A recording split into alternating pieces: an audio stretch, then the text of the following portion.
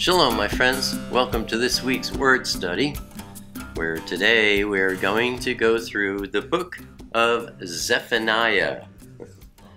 That is, TsephanYah. TsephanYah is a name that means he whom Yahweh hides. And how interesting that is, Chavarim, because this short book is primarily focused on the day of the Lord, more appropriately, as you know by now, the day of Yahweh, a catchphrase that always refers to the 7-year tribulation, the day of Yahweh's wrath, and is mentioned more than 24 times throughout Yahweh's word, 7 times in this book of TsephanYah alone. And, as we'll see through our study today, TsephanYah's name is a prophetic message in and of itself. He whom Yahweh hides. Think about that for a moment, because he whom Yahweh hides is going to mean a lot more to us by the end of today's study. The day of Yahweh. That is, the day of Yahweh's wrath. The 7-year tribulation, the 70th week of Daniel, the time of Jacob's trouble. Through TsephanYah, we get to view what may very well be the clearest description of this amazing and climactic event known as the Day of Yahweh, to be found anywhere in all of Yahweh's word. And a day is coming, my friends, very soon now, when Elohim is going to wipe the earth clean. And note this, it begins with and focuses on Israel, but involves the whole world. Now, before we begin, let's bow our hearts and pitch our tents with our beloved Elohim. Dear beloved Abba, Father, we come before you this day, Abba, to worship you, to praise you, and to thank you, Father, for our time with you this day in your word. Thanking you, Father, for washing us with your word, for causing us to grow in your word by your act of opening our eyes, our ears, and our hearts, so that we can see, hear, and understand the greater dimensions of your word.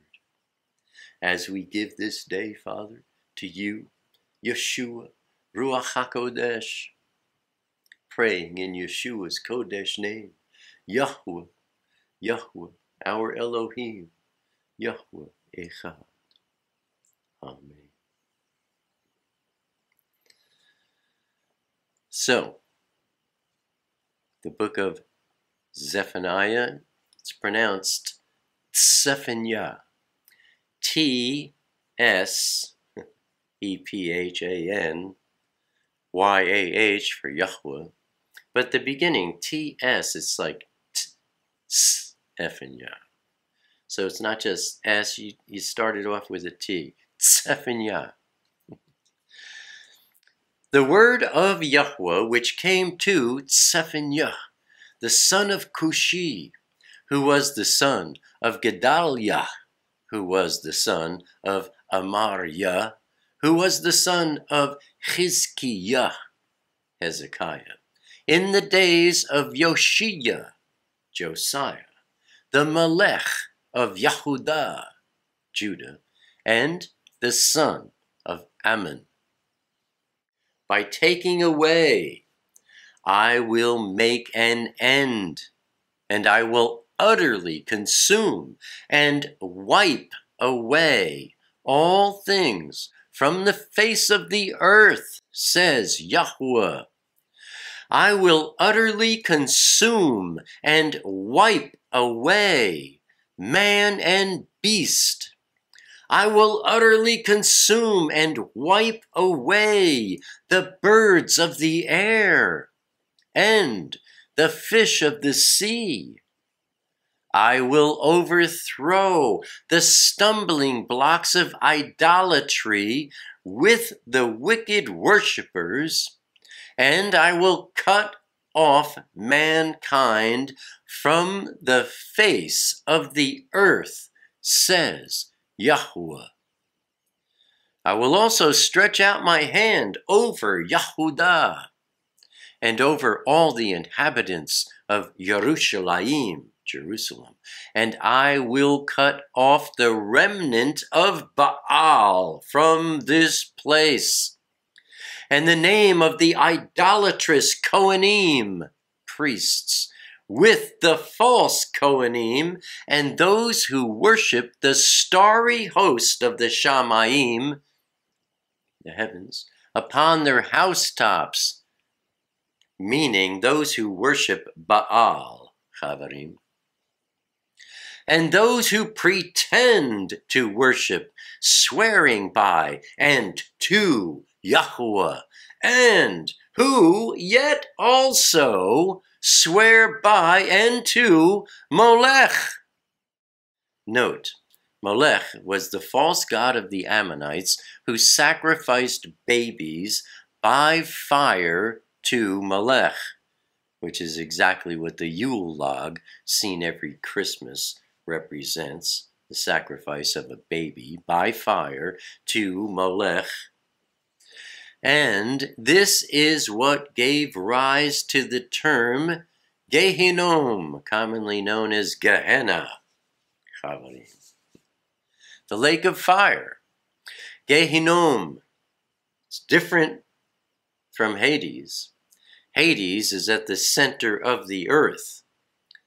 Gehinnom is in the outer darkness, a place of absolute and complete, total separation from Elohim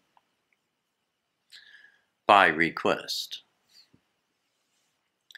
The name Gehinnom, or Gehenna, comes from this ancient place of burning with fire known as the Valley of Hinnom, that is, the valley surrounding Jerusalem's old city, including Mount Zion, from the west and south, where some of the kings of Judah sacrificed their children by fire, a place which was thereafter deemed to be cursed.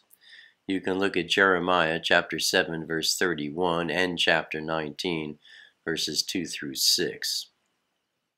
Isn't it interesting how pretty much anyone today would say that sacrificing babies in some public place is absolutely appalling, and yet today we sacrifice babies in the temple itself and call it abortion. Continuing, and those who have turned away from Yahweh, and those who have not sought for or required Yahweh as their first necessity. Note, in other words, Chavarim, those who have not made Yahweh number one on a list of one in their lives. Continuing, hush! Be silent in the presence of the Adon Yahweh, for the day of Yahweh's wrath is near, and Yahweh has prepared a sacrifice and a slaughter, and has kadoshed those whom he has called. That is to say, he has consecrated and appointed those whom he has called. And it will be, in the day of Yahweh's sacrifice and slaughter, Yahweh says, I will punish the sons of officials and kings, and all those who are clothed in lavish foreign apparel. Note, foreign apparel, meaning other than the familiar Jewish clothing bearing the tzitzit, the tassels, which are Kodesh reminders for us to guard Abba Father Yahweh's teachings.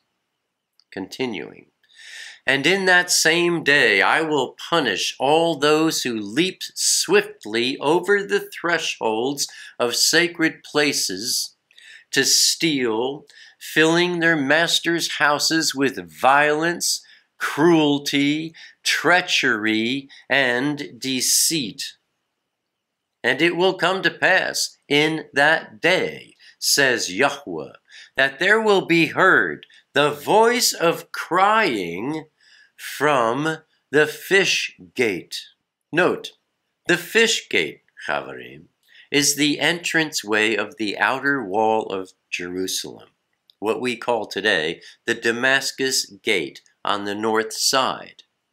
You can also look at Nehemiah chapter 3 verse 3 and chapter 12 verse 39, and also 2 Chronicles chapter 33 verse 14.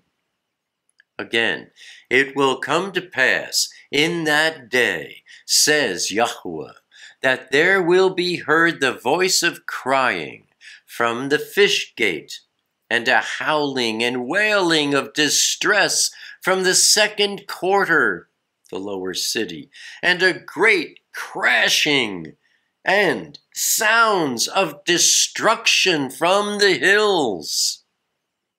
Wail, you inhabitants of the Machtesh, that is, those who are in the hollow or the valley of the city. For all the merchants, the peoples of Canaan. Note, the peoples of Canaan makes a reference to the bloodline of the fourth son of Ham, the progenitor of the Phoenicians, as well as the various nations that peopled the seacoast of Palestine. Again, all the merchants, the peoples of Canaan, will be entirely destroyed, and all those who weighed out silver and were loaded with it will be cut off, eliminated. And at that time I will search Yerushalayim with lamps and punish the men who, like old wine, are becoming dense, like the settling of the dregs, who say in their hearts, Yahweh will do nothing. He will neither do good or evil. Note, those who are like old wine, becoming dense, like the settling of the dregs. This, Chavarim, is speaking of those who have grown old and lazy in their walk with Elohim, those who have adopted a spiritual indifference, the inability to determine right from wrong, as we're told through Yeshayahu, Isaiah, in chapter 5, verse 20, quote, Judgment is coming to those who call evil good and good evil, who substitute darkness for light and light for darkness, who substitute bitter for sweet and sweet for bitter. Continuing, therefore, their wealth will become plunder and their houses a desolation. And though they build houses, they will not inhabit them. Though they plant vineyards, they will not drink the wine from them. The great day of Yahweh is near. It is near, and its approach is quickening. Note, Chavarim, keep talking about this thing about time being condensed and speeding up. It just keeps getting more so and more so as of late. But, we know for a fact time it's not fixed and it's not linear. It's elastic. And here we see in Yahweh's word that the day of Yahweh is near, and its approach is quickening. That's confirming that time is speeding up. And we see that in the book of Chazon, Revelation also, where I talk about that right up front in our study on Revelation. The Greek word there is tachos, has to do with the tachometer, RPMs, meaning that, Yeshua says it, and the Word says it a number of times, comparing it to a woman in labor, where her labor pains get closer together and stronger. That's what's going on with time too. It's condensing. Again, it is near, and the approach of the day of Yahweh is quickening. Thunders and a grand proclamation. The voice of the day of Yahweh. The mighty man will then cry bitterly. And note, thunderings and a grand proclamation. The voice of the day of Yahweh. The word we see here for voice, chavarim, is the same word we see in Joel chapter 2, verse 11, which is speaking of the very same event, saying, Yahweh will deliver his voice. Yahweh will deliver thunderings and a grand proclamation in the presence of his army, for his machana is immense. I'm going to the original Aramaic there because his machana, chana, remember that one? Pitching tense. Well, this is in Joel, saying that his machana, the operation of Yahweh pitching tents with his armed soldiers, his machana, is absolutely beyond compare. Continuing, that day is a day of wrath, rage, and fury, a day of great trouble and anguish, a day of desolation and ruin, a day of darkness and gloom, a day of clouds and thick, gross darkness. Yom Shofar Teruah, a day of Shofar Teruah. Yom Teruah, the alarm blast of the ram's horn against the walled cities and against the high and proud corner towers. And I will bring distress upon men, so that they will walk like blind men, because they have sinned against Yahweh. Their blood will be poured out like dust, and their flesh like balls of feces. Neither their silver nor their gold will be able to deliver them in the day of Yahweh's wrath.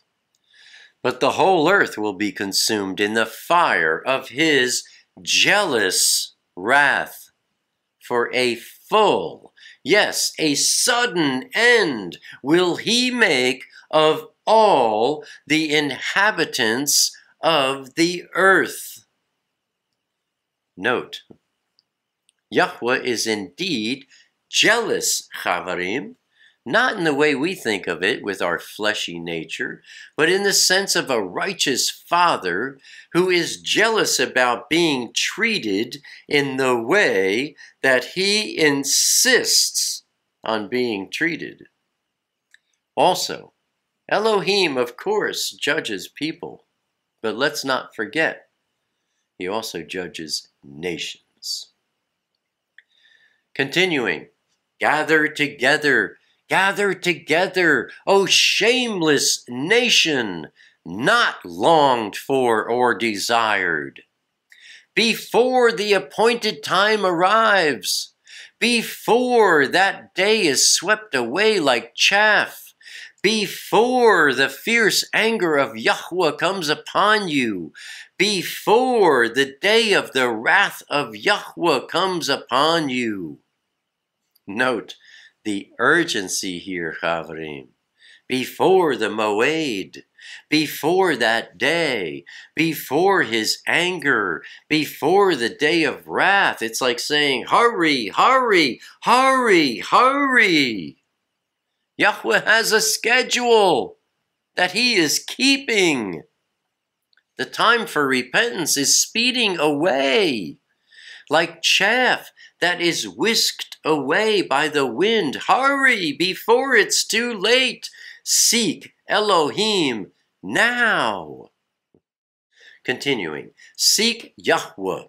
Ask him to reveal himself to you and make him number one on a list of one in your life. All you meek ones of the land, you who have acted in compliance with his revealed will, and you who have kept his commands. Seek righteousness, seek meekness. It just may be that you will be hidden in the day of Yahweh's wrath. Note, I talked about this recently, Chavarim. Most people think that to be meek means to be humble or even weak. Oh, the meek, they're weak people. That understanding could not possibly be further from the truth. This English word we see as meek, often seen in our Bibles, is an English translation of the Greek word praus. And praus is a word used by horse trainers in referring to a very exceptional animal, who being much larger and mightier than his master, able to do as he pleases, just like us Chavarim with our free will. But even so, a horse that is meek, a horse that is praus, is a horse that controls himself and not only obeys the voice of his master, but obeys no other voice but his master's. For us, that speaks of those who have enough of the filling of the Ruach HaKodesh that they have self-control and they are seeking Yahweh and they are seeking meekness, the ability to control themselves in order to do what's right according to Elohim, rather than what pleases them. Also, we just read, it just may be that you will be hidden in the day of Yahweh's wrath. Here we want to take a look at Yeshayahu, Isaiah chapter 26, verses 19 and 20, which read, "My dead body will rise." Note, Yeshayahu knows that he'll be dead by the time the Nechatef, the rapture, happens. My dead body will rise. You who lie in the dust, awake and shout for joy. For your dew is a dew that is celestial and supernatural. It is the light of joy, the light of Chedwa. And the earth will give birth to the spirits of the dead.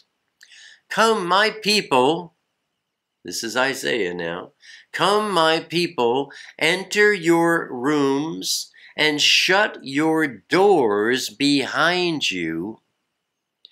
Hide for a little while until Yahweh's wrath is past. What? Enter your rooms and shut your doors behind you? Could these rooms be the same ones that Yeshua told us he was preparing for us in Yochanan, John chapter 14? If I go away, it's to prepare a place for you, that you may be with me. so that we may be hidden in the day of Yahweh's wrath? Yom Teruah, the Feast of Trumpets, is also known as Yom HaKaseh, which means the hidden day. And Chavarim, the entire concept of the called out ones, was hidden throughout the first covenant books, as Shaul, Paul, expressly points out in Ephesians FCM chapter 3. And now, here in TsephanYah, we are being told again, seek righteousness, seek meekness, to control yourself so that you listen to no voice other than Elohim's, so that you obey no commands but Elohim's, because it just may be that you will be hidden in the day of Yahweh's wrath. And TsephanYah, his name, means he whom Yahweh hides. Continuing. Now, hear the fate of the Philistines. Gaza will be forsaken, and Ashkelon will be left in ruins. The people of Ashdod will be driven out at noonday, and Ekron will be uprooted. Note, we can look at Gaza today, my friends, and clearly see this prophecy fulfilled. Gaza is a forsaken place today. And the present Ashkelon is not over the ruins of the old city. It's closer to the coast and is a place of ruins. Continuing. Woe to the inhabitants of the seacoast, the nation of the Kerethites. The word of Yahweh is against you, O Canaan, land of the Philistines. I will destroy you, and no inhabitant will be left. Note, there are no Philistines left on this earth, Chavarim.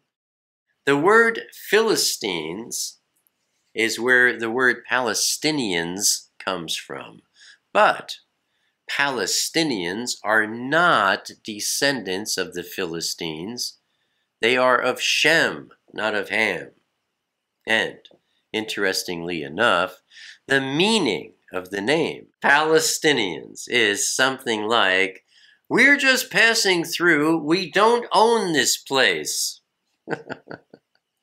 Did anyone ask if Yahweh has a sense of humor? He does.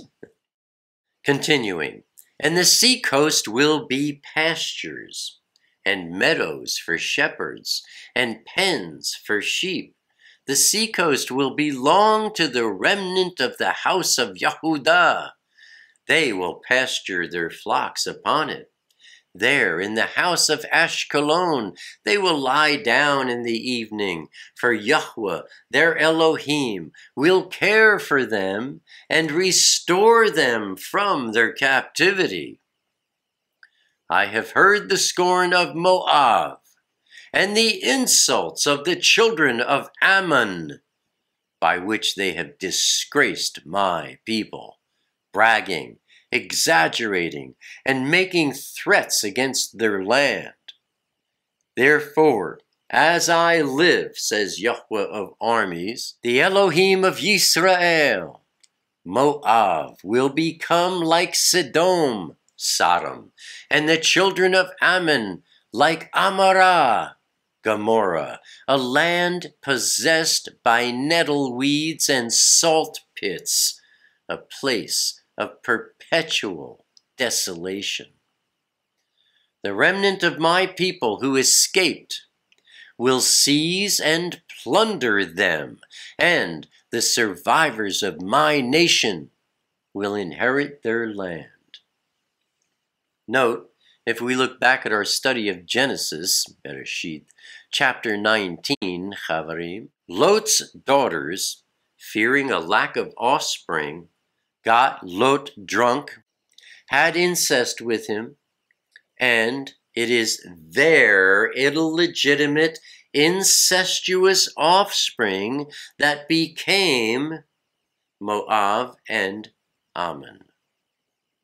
Further, throughout history, not only have the descendants of Moab consistently opposed Israel, but once famous for its fruitfulness, today is completely barren, the Hashemite kingdom of Jordan, which is, by the way, a place that escapes the stronghold of the Antichrist and provides a place of refuge in Petra for the 144,000 Jews of Revelation 7 and 14. Continuing, this is what they will get for their pride. This is what they will get for taunting and for magnifying themselves against the people of Yahweh of armies.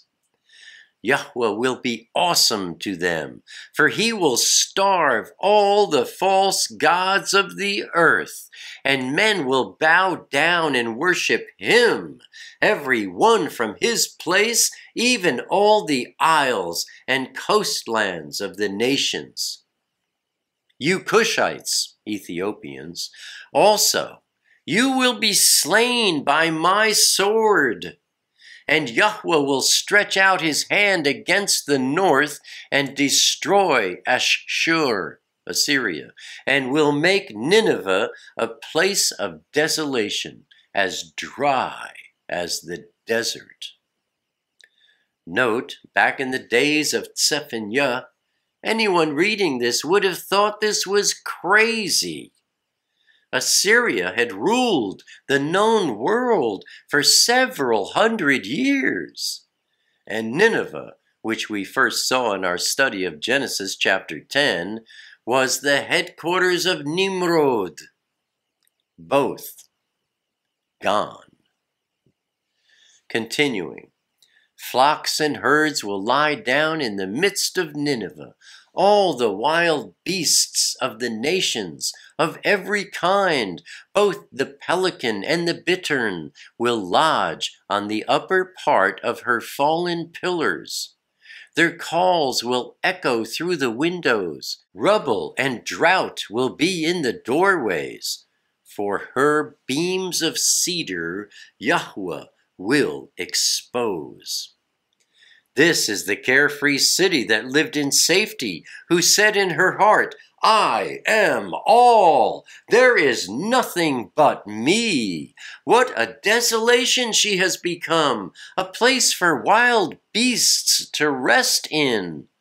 Everyone who passes by her will hiss and shake their fists at her. Woe to her that is filthy and defiled, the oppressing city, meaning Jerusalem. She did not listen to or heed the voice of Elohim. She accepted no correction or instruction. She placed no trust in Yahweh, but instead was confident in her own wealth. And she did not draw near to her Elohim, but instead she drew near to Baal and Molech. Her officials are roaring lions. Her judges are evening wolves. They gnaw no bones on the morrow, because nothing is left by the morning. Her Nevi'im, her prophets, lack truth and are reckless, treacherous men. Her Kohanim, priests, have polluted and profaned the Mishkan, sanctuary, defrauding Elohim and man by pretending their own word is Elohim's word. They have done violence to the Torah. Note, anyone does violence to the Torah when they teach it wrongly, or when they superimpose their own doctrines into it, or when they ignore it and fail to teach it at all.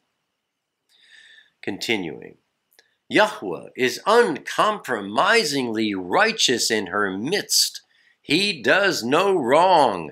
Morning by morning, he brings his justice to light. in every new day. He does not fail, and yet the unrighteous have no shame. I, Yahweh, have cut off nations. Their battlements and corner towers are desolate and in ruins. I laid their streets waste so that none passes over them. Their cities are destroyed so that there is no man.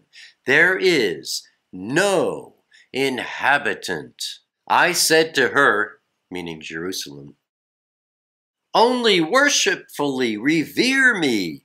Receive correction and instruction, and your dwelling will not be cut off. However, I have punished her according to all that I have appointed concerning her in the way of punishment, but all the more they've been eager to make all their doings corrupt.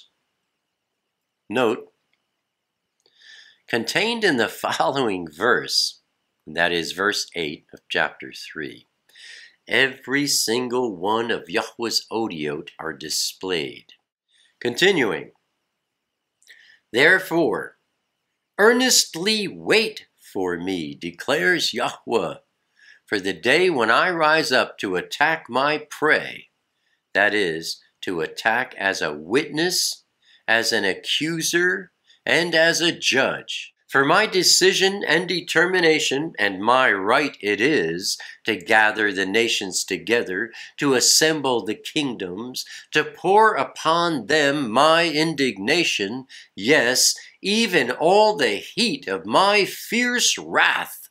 For in that day all the earth will be consumed by the fire of my intense jealousy.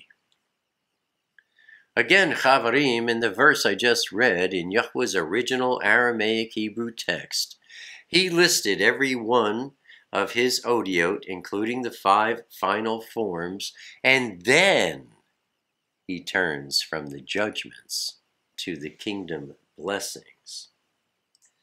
Continuing, for then, changing their impure languages.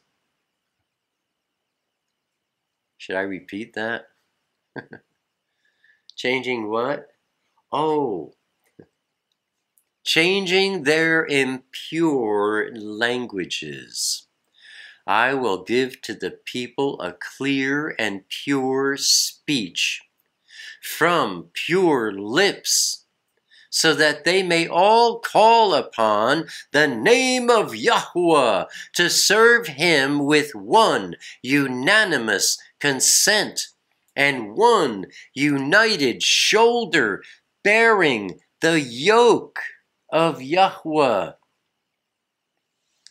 Note, what's a yoke?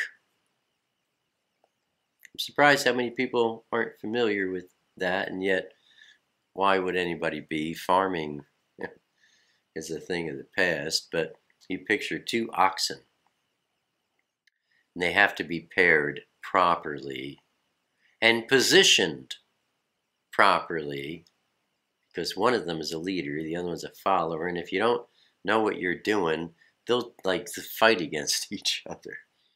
But you have 2 oxen, and there's a yoke. A yoke is a piece of wood, goes over the back neck of one, over, and then up over the back neck of the other oxen with a hoop under each one of their necks, so they're both hooked together. And, you know, we talk about this with the odiot all the time. The first oat, aleph, has to do, it's a picture of an ox head, has to do with being yoked to Abba, Father, Yahweh. There's, you know, a connection there. So here he's saying he's going to give everyone a pure lip to speak, a pure language, so that they will serve him, Yahweh, with one unanimous consent, one united shoulder bearing the yoke, being yoked to Abba Father Yahweh, and taught by him. Note, bearing the yoke of Yahweh, being yoked to Abba Father Yahweh. Personally, Chavarim, I am convinced that Yahweh's imparting this clear and pure speech is a matter of his imparting to us his original Aramaic Hebrew tongue, pure and clean, as it was in the very beginning. Continuing, from beyond the rivers of Cush, Ethiopia, my worshippers, the daughter of my dispersed ones, will bring and present my offering. Note, in 1991, the world witnessed a record-making event in a matter of just 36 hours. 14,000 Ethiopian Jews returned to Israel.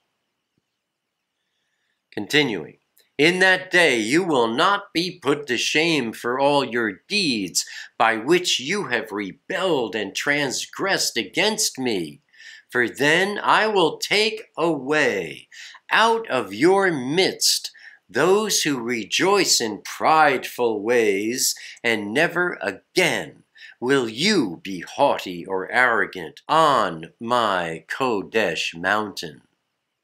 For I will leave in the midst of you a people afflicted and poor, who trust in and seek refuge in the name of Yahweh. And the remnant of Yisrael will do no unrighteousness.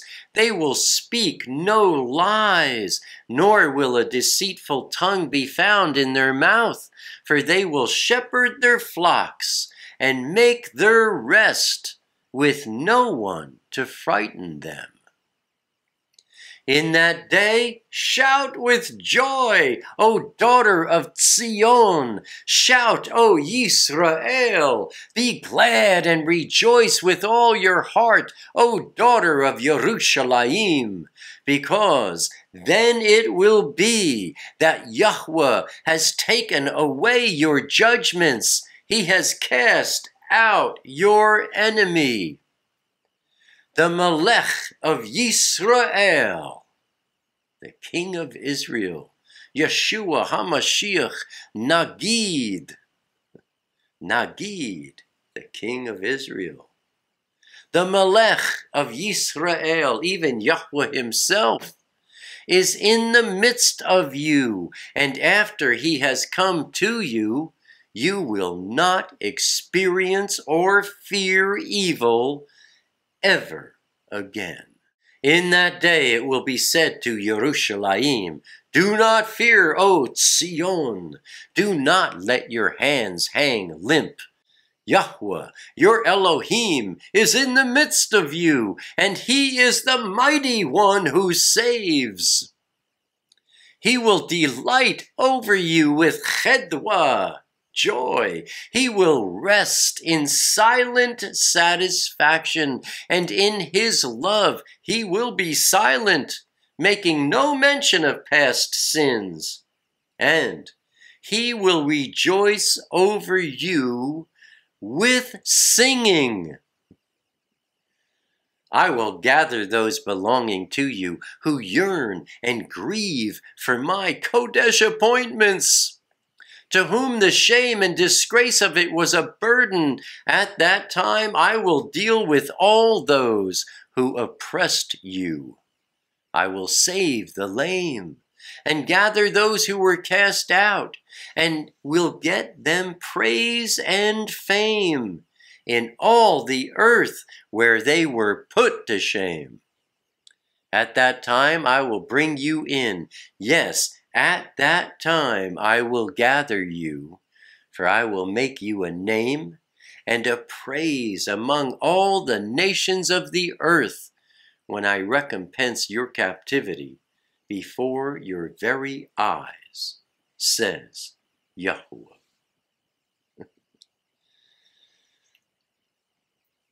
And that's our study. Let's bow our hearts. Oh, Abba, Father, We praise you and we thank you, Father, for our time with you this day.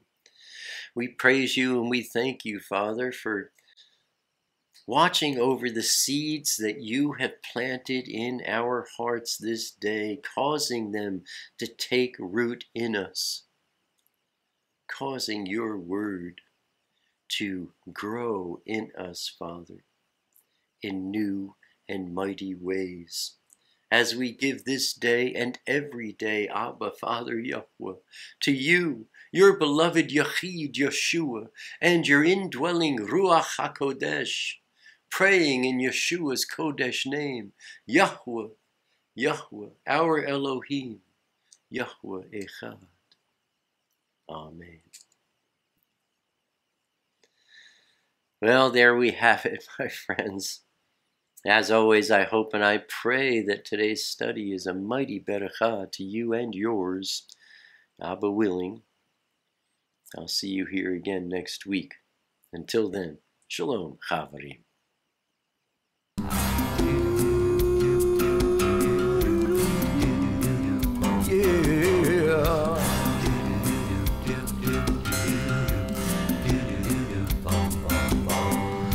Now 2,000 years have gone by, it's another working day. Some would rather let it lie, but the question still remains.